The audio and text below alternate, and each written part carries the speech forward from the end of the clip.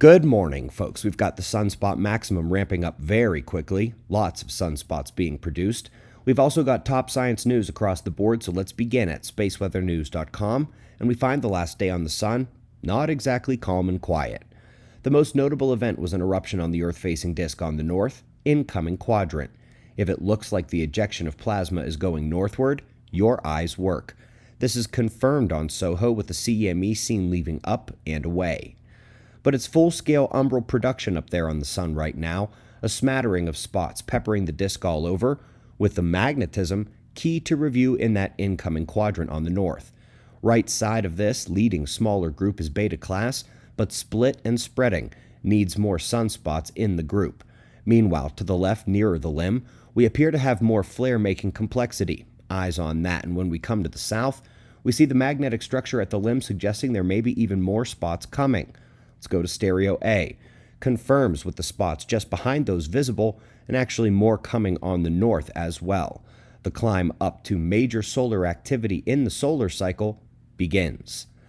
Folks, it is tough because with all this flooding across the world, which hit China very hard the last few days, the God's honest truth is the urge to "I told you so" is strong. But instead, let's simply remember that in 2011, when the last sunspot cycle kicked in, we had psychotic flooding across the world as well. You probably remember in the United States they had to open all those levees on the Mississippi. By the way, kudos to the zen-like calm of these people, but at the same time, don't just stand there.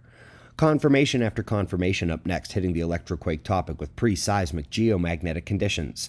Getting down to minutiae here, identifying the disappearing vertical component of the field before the quake, and anomalous moments in all three geomagnetic vectors as the actual quake time approaches. By the way, the other location forcing factors are pretty simple today. Blood echoes nearly all confined to the southern Pacific. Of course, these can shift around by the hour or stay steady for days, so eyes on it. Top atmospheric indicator for the global electric circuit is on the west side, north of those blood echoes. Easing into the science stories here with a 27-day wave on the sun. This is due to its differential rotation. It was expected to be there, but such a close match to the model does give them a bit more confidence in what that model says lies just beyond what our eyes and satellites can see.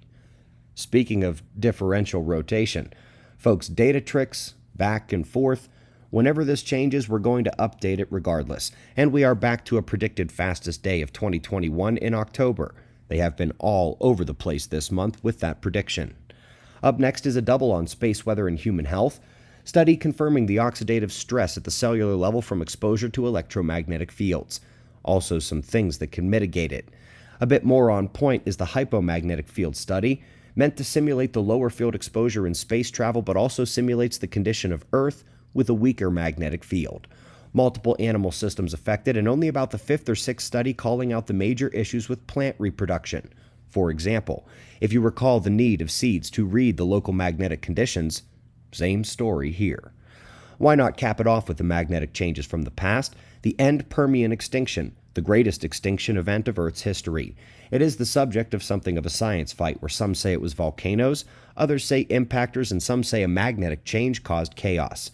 9 magnetic reversals leading to 10 total layers within the extinction sediment have been discovered.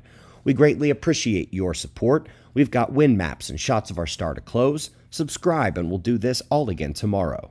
Right here, but right now at 6 a.m. in the new Valley of the Sun.